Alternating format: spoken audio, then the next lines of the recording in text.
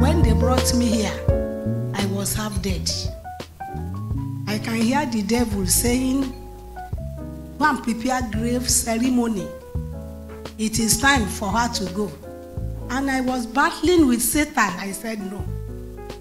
Myself, Bisola Rodipe, will not die. I will live. It is not yet time for me."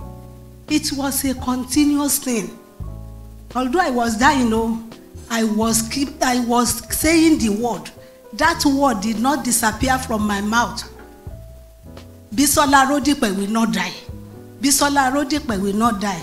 It got to the extent I said, "Doctors," I don't know where I was, "Doctors, join hands together and agree with me that Margaret Bisola Rodipe will not die." And they did it. I must say I thank God. And I thank everybody here with their smiles, with their cooperation. Everywhere clean. When you complain, they take to your complaint. They don't even mess up with any patient. This is the best hospital I have ever attended. I was at Shagamu when they transferred me here on oxygen. Can you imagine that? And I'm still standing.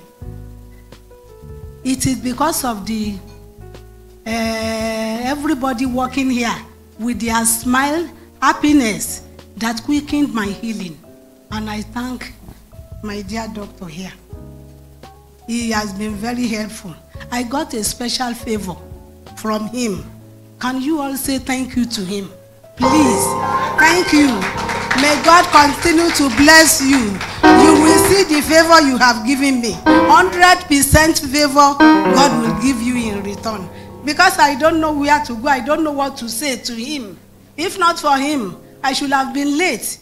And I thank everybody who has contributed to my standing here today.